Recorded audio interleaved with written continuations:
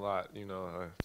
I feel like my whole years combined has been in this 1 year as far as myself. But um, the COVID pause was a little bit, just because I didn't practice. I just played in the game, so I didn't get cleared to after practice. But um, game's a little faster, but these practice days will help me out, so I'll get back to it. What has been the reason for your good play of late? About the past 4 or 5 games, I think. I think just confidence. I think just getting my confidence back. That kind of wavered over the season, up and down, inconsistent. But just putting some games together, realizing I only got like 15 games in the regular season in my last college career, and wanting to win with the guys. So I think just putting some games together, that's all it is. I take it everything is fine with your ankle at this point. Oh, yeah, for sure. And building off that, how comfortable do you feel you are now, taking into account everything post-injury and just overall system familiarity? I would say it's more mental than anything. I wasn't prepared for that part as far as realizing trying to get back to your full strength and playing on the year before I was hurt the whole year. So mental is the most important thing with coming with an injury. I feel like after that, it comes back to just hooping. So I think that's where I'm at now, just playing with confidence and playing to win with those guys in that locker room. When you talk about that mental part of it, how long did it take you to get to where you trust it, you go out and play and do what you do? Well, that's still occurring right now. Nothing's perfect. I still don't feel all the way myself. I'm getting there. I show little bits and pieces, but I feel like I'm just waiting on that one game. As far as like all confidence, that just one game that I can get, and then on from there it'd be fine. Above and beyond that, you're learning like a new system and new personnel and the whole nine. You said the year's been a lot. It's kind of a broad question, but how have you you talked about getting your confidence back. What's that process been? What have you had to go through to get there? Failure, a lot of failure, a lot of realizing, talking to yourself, deep conversations with yourself, inner self, realizing, who you do it for. I have a beautiful daughter, down the street. She's my motivation. So that really helps, not getting too down. But, with the whole injury and, come to a new team, yada, yada, it's a lot, just mentally, but it's never ending. So you just got to keep trying to win the day. How much of a challenge was it trying to maintain confidence, knowing you were starting to get into a groove, starting to carve out a better role in the team, and then you get hit with COVID? I feel like that's, my life right now, as far as, God gives his soldiers, a hard life on this earth. So I feel like, I'm ready for anything. I feel like stuff just keep coming my way, but I'm going to keep getting back up, keep competing, and keep trying to win, bring wins to the University of Louisville. Mason, how much, with your game, how much is the emotion that you show? How much do you thrive on that, and that's when you're kind of playing your best? It was the game before the COVID is. You got real emotional towards the end of that game and the Wake Forest game, and it seemed like that might have been your best game. Yeah, emotion is my game. I really feed off the energy from in the building. I feed off my teammates. It just gets me going. In the game, I can't just play quiet or just passive or something like that. When I'm playing passive, I'm probably at my worst. But energy is big. Where I come from, you're always the smallest in the pond. So you got to have the biggest heart and be loud with your confidence. So that would be a big part of my game for sure. Do you feel like the energy that you bring plays a large role in trying to get everyone else on the floor motivated and get going?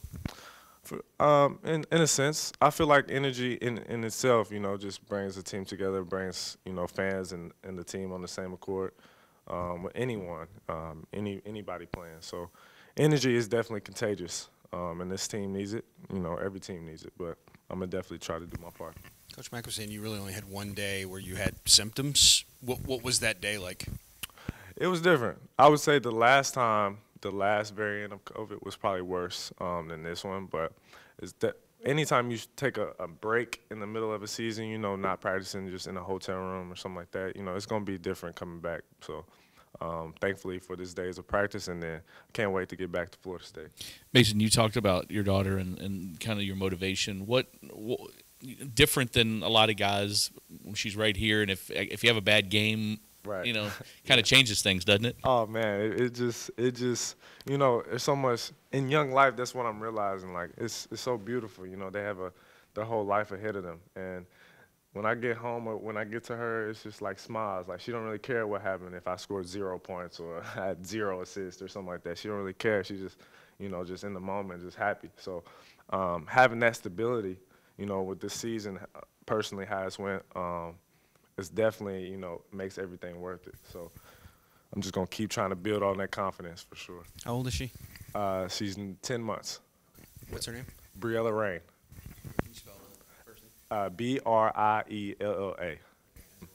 Rain. Rain. Reign. That's why you ask. Yeah, for sure. What is that like? What's that like? Just that balancing act like in terms of trying to be a dad and trying to be a college student and trying to be a guy who's got a lot of responsibilities to his team. Yeah, well, I'm still learning. I'm not perfect. That's what I'm saying. Like I feel like these last 2 years, ever since the COVID started, it's probably one of the hardest years in my life. So, just realize, going day by day, seeing mentors, seeing people in front of me, how they raise their kids and how they still play basketball and still keep family first. It's definitely an adjustment, but I'm just going to keep trying to be the best person I can be for her. Amongst everything else, how much of an adjustment has it been just learning the new system here and the way that Coach Mack likes to do things, his personality, how he coaches, and so on? Right. It's a lot different, just coming from mid-major. I think high major is a difference in itself, but Coach Mack has a great system here. He has a great core values. It's a lot different when you're on the outside versus when you're inside. I keep saying that, but it really is, and bringing the Coach McMahon system in, NBA system. So I've never really played with this much spacing, never really played with this techniques, words, vocabulary. Like, I'm still learning on that, a lot of plays. So it's definitely an adjustment, but I feel like I'm getting, a hang of things. These last few games, like I said, besides COVID, I feel like I'm getting my confidence back. So we're just going to keep rolling. 4-0 in the ACC big road game at Florida State. First of all, how's it feel to still be, one of the couple teams that are still undefeated in the league? And what do you know about Florida State so far?